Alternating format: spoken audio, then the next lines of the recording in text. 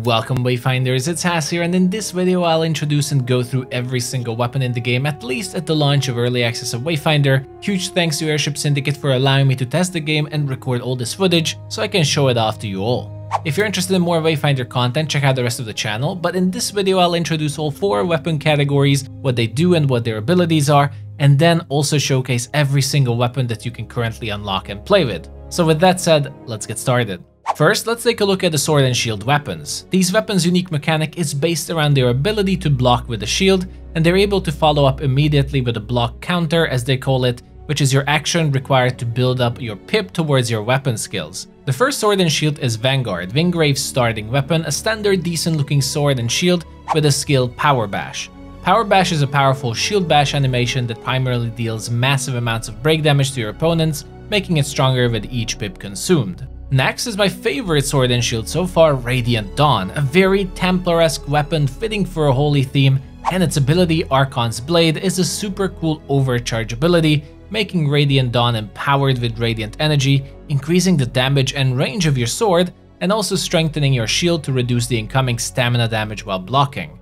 Tooth and Claw is another very cool looking sword and shield with a very fitting ability called Shredder Toss, which will basically throw your shield towards enemies, making it bounce between them for additional damage that also scales with the amount of pips you have. Finally, it's Grim Harvest, with the Bone Geyser weapon skill that acts like a giant ground slam ability, staggering even the heaviest armored opponents around you, once again scaling with the amount of pips you have. Our next category of weapons is Dual Blades, and these weapons are a bit more complicated than the others, as instead of your meter building up your pips, it's through chaining 4 attacks together that builds your pip up, allowing you to perform a heavy attack combo finisher, depending on the amount of pips you have, and contributing towards your Blade Dance meter, which is mixed together with your weapon skill and acts as a double damage aura for a duration. Instead of blocking, they have Parry, which is a timed defensive move that you can follow up with a parry attack if you timed it correctly. The first Dual Blades is Harvest Moon, a weapon based around the duality of light and darkness, and its weapon skill Light and Shadow will cast a sigil on the ground,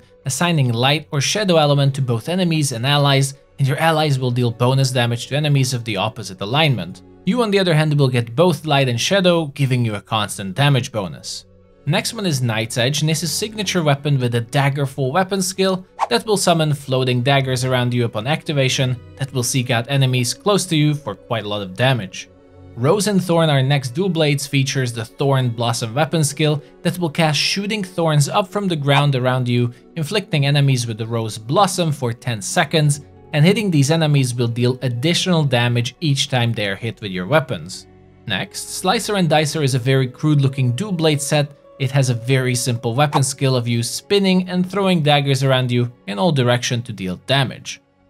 Last, it is Venom, a poisonous twin dagger with Viper Sting, the weapon skill that will imbue your daggers with poison element that will stack on enemies all the way up to 10 times and deal additional damage over time. Two-handed weapons are also categorized as one, so you have all the two-handed swords, axes, and the future hammers together in a category, and their unique mechanic is called the Momentum Bar that builds up as you keep attacking, especially with heavy attacks, and the more momentum you have, the less break damage you take to keep going on without getting interrupted during your attacks. They can also block like shields, just less effectively for more stamina, and instead they can also perform a tackle ability while blocking, like in the Monster Hunter games, that will reduce your damage taken with a good timing. Our first two-hander is Colossus, a giant electric sword that can perform Gladiator Slice for an increased 20% ability power buff for your next Wayfinder ability within 3 seconds, with also an empowered follow-up attacks if you continue to spend your momentum for the next 2 hits. Eclipse, on the other hand, is a two-handed axe with a Steel Vortex weapon skill that throws your axe in front of you, dealing damage multiple times to enemies before returning, with its damage scaling with the amount of momentum you spend. Kairos' signature weapon, the Scythe Epitaph, is also here, and its weapon skill is Arcane Harvest that slashes out in front of you to deal damage and steal ability power for yourself, which becomes better with the more momentum you use, making it great for ability power builds.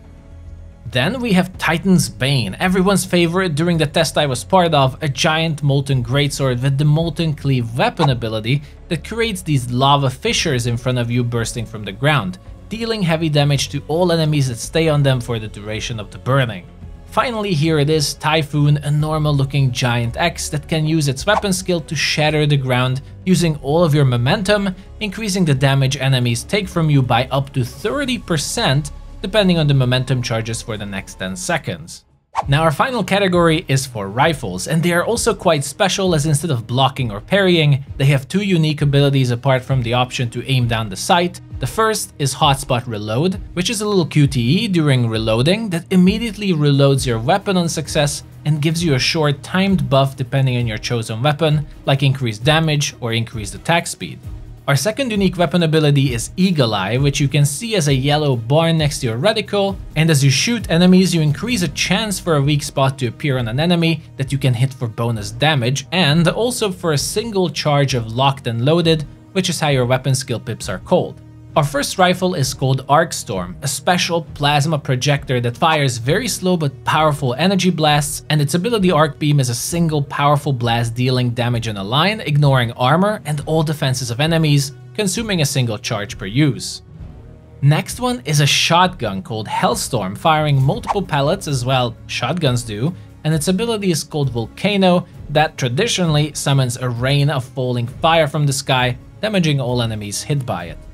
Then Longshot is Silo's signature weapon, a standard shooting rifle, and its ability is an enhanced version of our Eagle Eye mechanic, and as you use this weapon skill, it will summon a weak spot on all enemies around you in range, but hitting these weak spots will not only deal more damage, but also guarantee you a critical hit. Our next rifle is also a signature weapon, but for venomous, and is also quite special, as it is a burst rifle, firing multiple shots per attack, and its weapon skill Wyvern's Fury is even more special, as it turns the rifle into an automatic gun for a single magazine with empowered poisonous bullets that stack poison status effect on enemies, dealing damage over time, stacking up to 20 times. Ransom is back to being a standard rifle with a fairly basic gun weapon skill called Scattershot that acts like a singular shotgun blast in front of you while also jumping and evading backwards. Finally, we have Tempest, my favorite rifle in the game currently, another very powerful shotgun with a weapon skill called Bulletstorm that will use up all your locked and loaded charges and will fire multiple rapid shotgun blasts based on the number of charges used for massive amounts of burst damage. Those are all the current weapons available at the launch of Early Access of Wayfinder, but remember that more will be added during and with the new seasons, and the list will grow much bigger as time goes on. Hope you enjoyed this video listing all the weapons and abilities to potentially help you choose which weapons you are interested in. If you enjoyed it and would like to see more guides, make sure to like and subscribe to stay tuned, as I'm mainly covering Wayfinder going forward and I have tons planned for the game. But that's a wrap for this video everyone, thank you very much for joining, and I'll see you all the next time. Bye bye.